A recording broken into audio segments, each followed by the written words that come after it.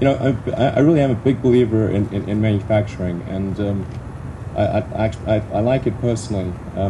I think sometimes people think of it as kind of you're just making copies, and but actually there's an enormous amount of innovation and engineering that goes into making a large quantity of something, perfectly every time, and so having that close interaction of engineering and production, I think, is also extremely important, because we want to really stay at the forefront of innovation as far as electric vehicles are concerned, and continue to serve as a catalyst for the transition to a sustainable energy future.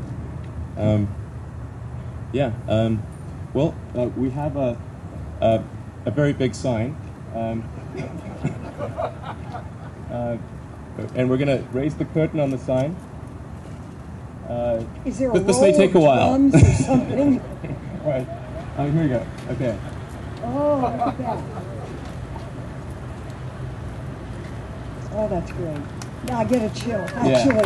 That's great. Yay!